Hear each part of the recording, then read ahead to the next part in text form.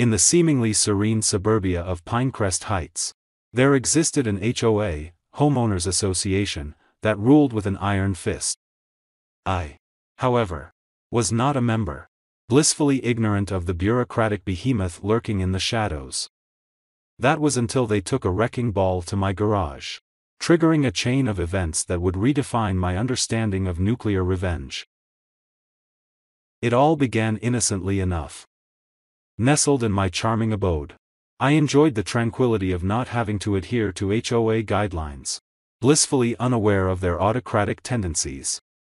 My garage, a testament to my laissez-faire attitude towards aesthetic conformity, stood proudly, housing an eclectic mix of tools, forgotten hobbies, and a collection of vintage arcade games.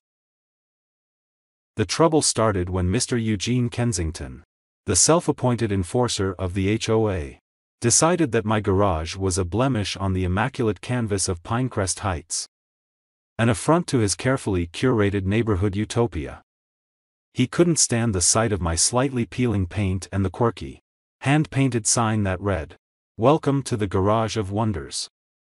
To him, it was an eyesore that needed swift eradication.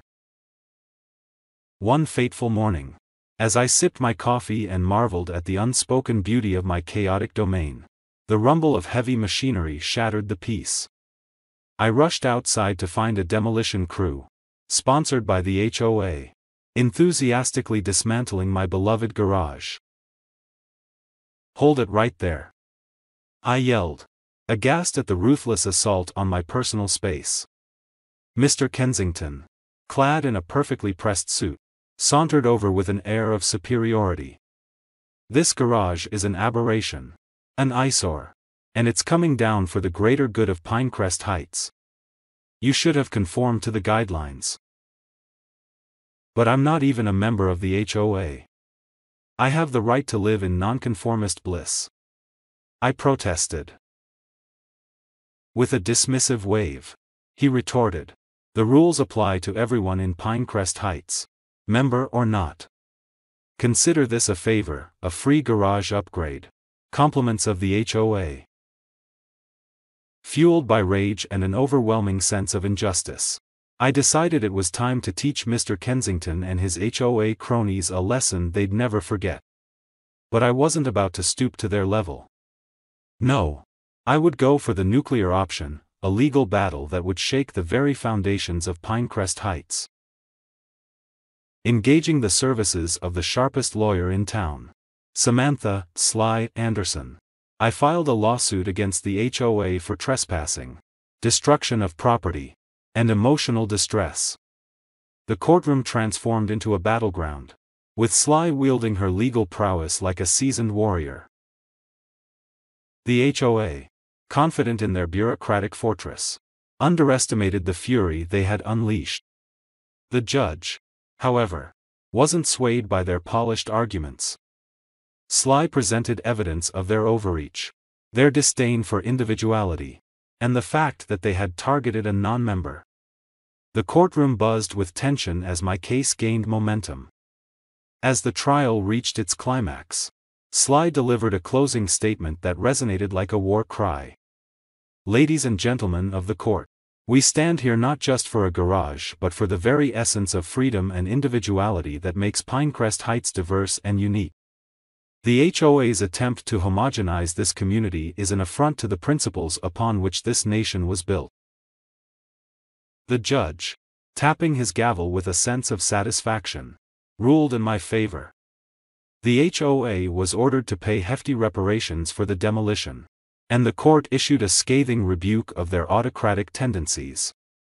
It was a victory for the little guy, a triumph over conformity. However, I wasn't content with just a legal win.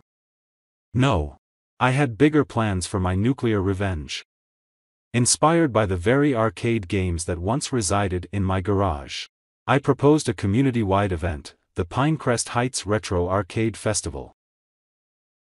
The festival was a celebration of diversity, individuality, and the joy of nonconformity.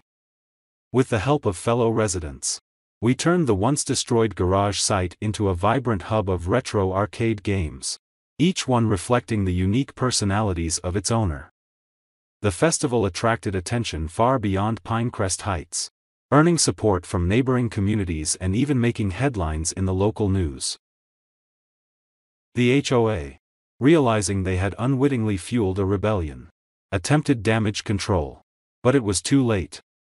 The festival became an annual tradition, a testament to the resilience of a community that refused to be stifled by bureaucratic norms.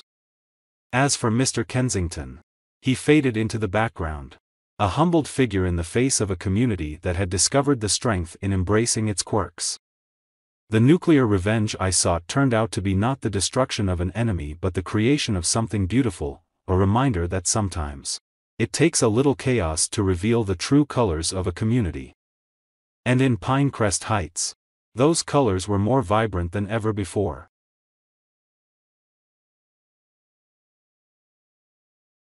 In the idyllic town of Meadowvale, the Homeowners Association, HOA, ruled with an iron fist. I, however, was a proud non-member, content with my little plot of land on the outskirts. Little did I know that my peaceful haven would soon become the battleground for an epic showdown against the HOA's land-grabbing ambitions. It all began innocently enough. One sunny afternoon, I received a letter in the mail, adorned with the officious emblem of the Meadowvale HOA.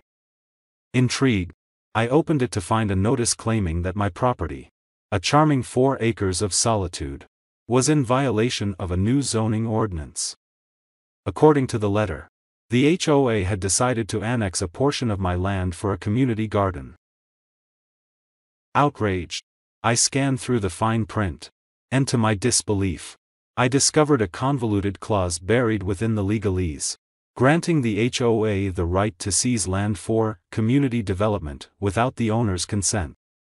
Incensed by this audacious attempt to infringe upon my property rights, I decided it was time to unleash the nuclear option, a legal battle that would expose the HOA's greed and safeguard my cherished plot. Enter Gloria Jefferson, a formidable attorney known for taking on the biggest legal Goliaths in town. With a fiery spirit and a track record of championing the underdogs, Gloria eagerly took up my case. The courthouse would soon be the stage for a clash between an unassuming homeowner and the seemingly invincible HOA. As the legal proceedings unfolded, Gloria discovered a web of shady dealings within the HOA. It appeared that some influential members had plans to develop a luxury condominium complex on my land, masquerading it as a community garden in their deceptive notices.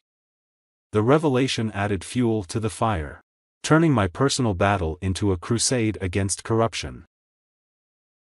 The courtroom buzzed with tension as Gloria skillfully presented evidence of the HOA's ulterior motives.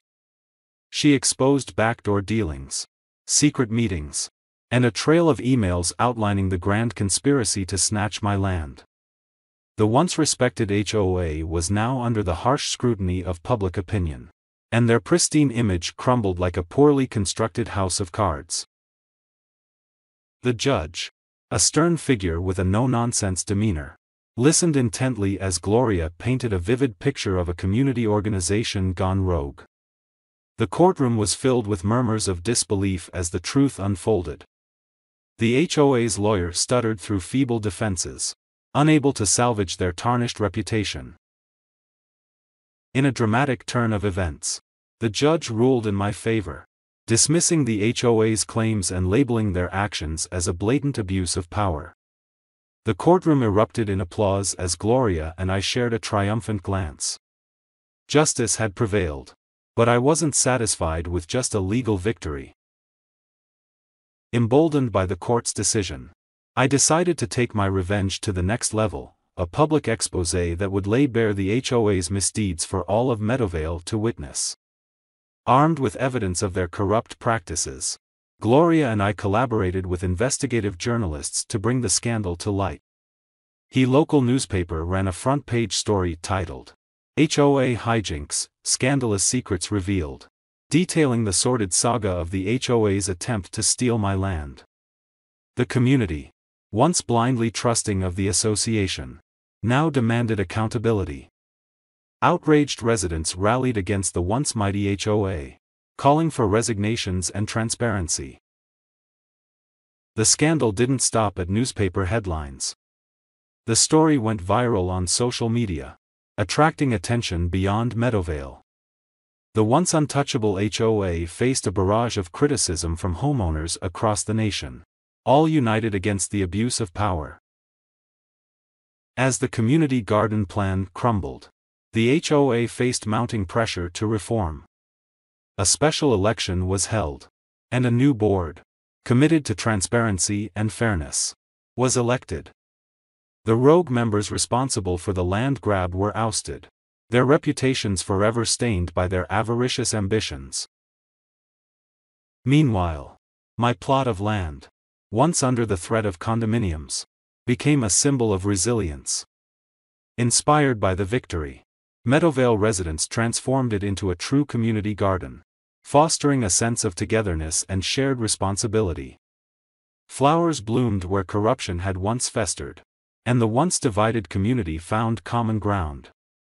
The nuclear revenge, in this case, wasn't a destructive force but a catalyst for positive change. The battle against the HOA had exposed the rot within, prompting a much-needed reformation. The victory wasn't just mine, it belonged to the entire community that stood up against injustice. As the sun set on Meadowvale, it cast a warm glow over a neighborhood rebuilt on the principles of fairness, honesty, and the resilience of the human spirit.